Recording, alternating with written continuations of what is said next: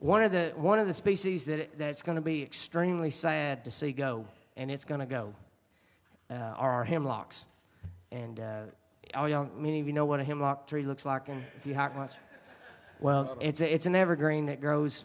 It grows in a lot of places, but I was talking about here in southern Appalachia. And they pretty much shield our streams and a lot of our forest floor from getting direct sunlight. A lot of animals, such as salamanders and such, depend on the habitats that are created because of this shade. And it's going to be really sad that it's gone. And we brought some nursery stock into this country back in the early 1900s, and it had this adelgid on it that came in from Asia. And unfortunately, it made its way south. It started up in the northeast, if I'm not mistaken, and our hemlocks are slowly passing away. So next time you take a hike and you're up in the Smokies and you get a nice vista and you see all these gray skeletons, if you will, sticking up in the sky in some of the drainages, that's a cold hardwood forest there, a cove hardwood forest.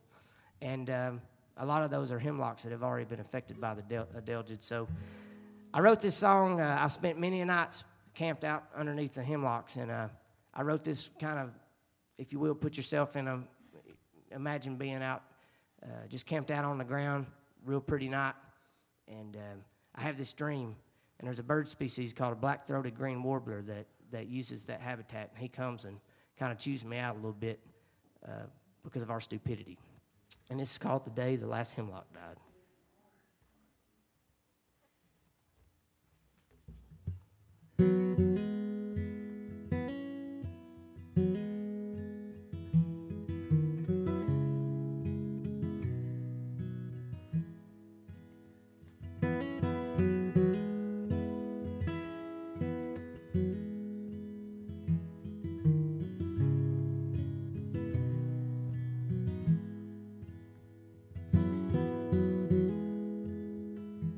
Night bird sings a lonesome lullaby.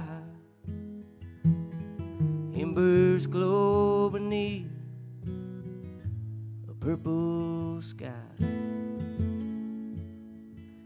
Heavy eyes lead to Appalachian dreams of being comfortably lost beneath the hemlock trees.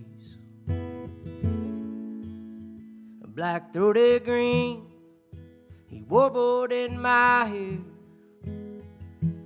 said he was mourning the passing of his home so dear. He could barely sing through the tears in his eyes, 'cause today the last hemlock had died. Yesterday the last hemlock died. The angry skeletons stood tall, but in time they will fall to a forest floor and no shade no more. And evergreen had turned to gray, and he had dreaded the day that the last hemlock died. And today the last hemlock died.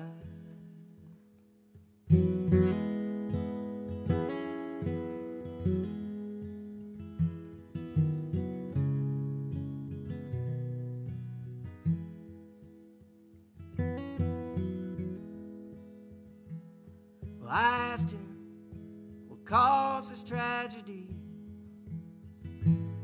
He said it's a product of your negligence, apathy, and greed.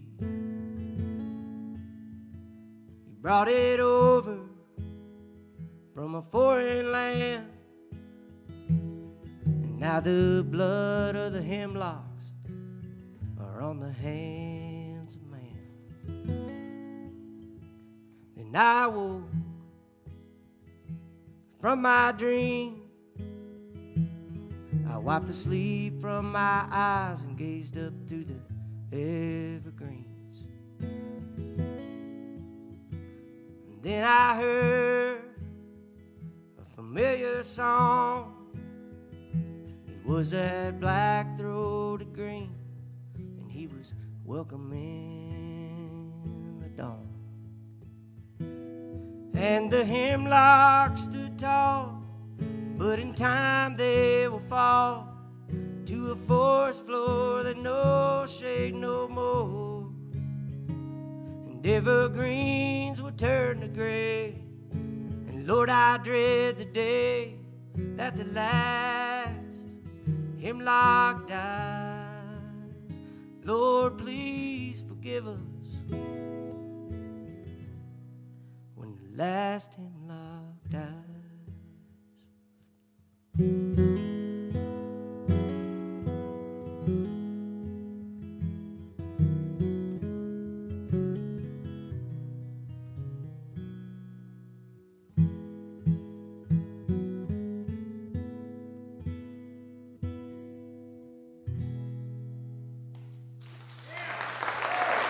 Thank y'all very much.